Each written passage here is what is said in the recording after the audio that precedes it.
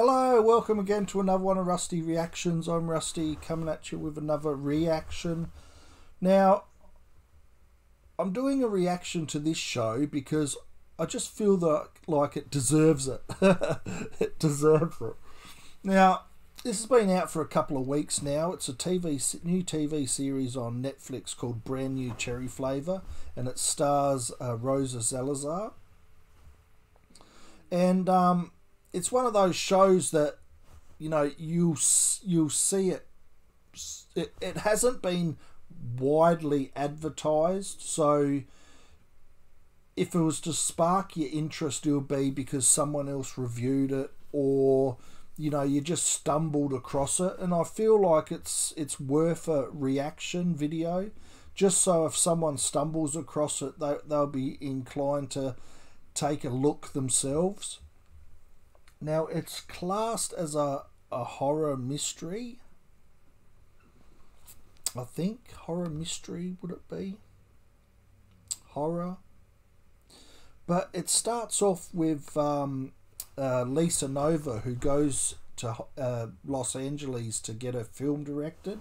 She made a short film, and she goes there and she meets up with a fella called Eric Lang. No, that's the name of the actor, Lou Burke. So she meets up with Lou Burke, and they get this connection together, and they work out a way where they can sort of make it happen, and she can be the director of it. And then that goes south a little bit when he starts cracking onto her, and she gets out the car and she walks off, and he pisses off. And then the next day it all changes because the contract that was signed, he changed it to get another director in, which absolutely shatters her. And around that time she met up with the crazy Catwoman. So we've got a crazy Catwoman in here in the show. and then that just that just starts the whole show off for me. The whole the revenge of Lisa wanting to get to Lou Burke, but she can't do it alone, and she ends up going to this crazy Catwoman, where she basically lays it on the line, saying, look, I'll do anything, you know, let's get started. And she's a witch. Boro.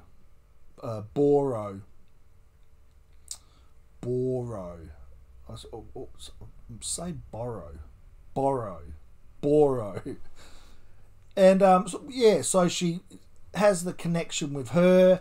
They sort of make up a spell, and they start to interact with each other, which is what was supposed to happen anyway, always, because at the start of the show that motorbike was following her, so she ended up going to where she went to that house, and that guy with the helmet was there.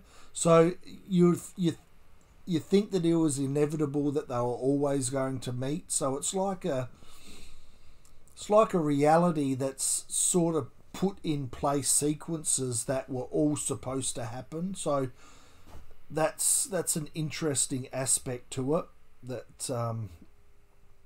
that it was meant to be. So yeah, she spews up a cat, and the cat's there, and she's like, oh yeah, all right, that was a bit weird, but anyway, can we do it? Can we get back at this Lou Burke guy? And that was pretty much the end of the episode, the first episode. So that was sort of, yeah, okay, it was interesting, but all right, well, I need to see more, I need to know more. So I watched episode 2 straight up, and then the revenge sort of aspect to the potion that she was given, or the witchcraft, the spell, where she had to eat that stew, and she was seeing all those demons during the episode, and she had to track down these items by a certain time, like the image of Lou, as well as his pubic hair. Why pubic hair? I don't know. Why couldn't it just been hair? And then she ends up going to jail because she breaks into his house. Well, you know, finds a way to, with those other two guys, to get into the house. And she's spinning around. It's a sort of messed up sort of world she's living in now, trying to go along this path of retrieving these items. She ends up in jail where she spews up another cat.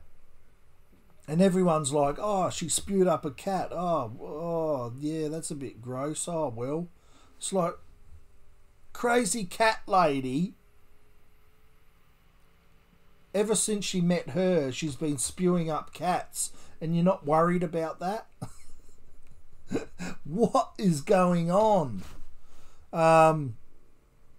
Yeah, so then Lou goes around to her house and gives her his pubic hair, so it makes me think that this is all orchestrated in some weird world where everything's lining up to an ending, to a predictable ending, which I can't predict. I have no idea where this show's going, and that's the best part about it, is I'm intrigued, I'm entrenched in it.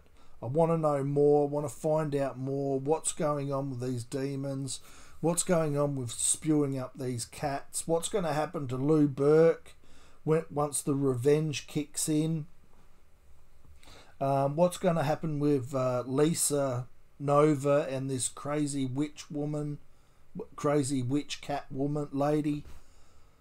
So it's definitely worth a look, and just looking at that image there that I've got on the screen, it's like, you know, when you see something, it's like, oh yeah, I'll give it a go, I'll watch it, and you watch it, and then you get entrenched in it, and then it's like, okay, let's start looking at the finer details of things. And I didn't notice that when I looked at that image first up, I thought it was a cherry in her mouth. Wasn't even looking that hard. But then I after I watched a couple episodes and I was putting this video together, I looked at it closely, and it's an eye. That's when you know that you're getting interested in a show, when you need and you want to see, and you know, you want to know every detail of the show going in. You want to know you're trying to look for every aspect to give you a clue what's going to happen next. So that's a good feeling for me. So yeah, I just thought I'd make a quick video on this. I'm intrigued by it. Rosa Salazar is absolutely gold in this. So is Eric Lang and Catherine Keener. Just the whole vibe, that creepy vibe I'm getting from Lou Reed, and the mystery of Lisa Nova about what's going to happen with a movie, directing a movie, what's going to happen with her and Crazy Cat Lady, what's going to happen with the revenge to Lou Burke. There's so many questions that need to be answered. So look, I'll watch the whole series. I might do a final review.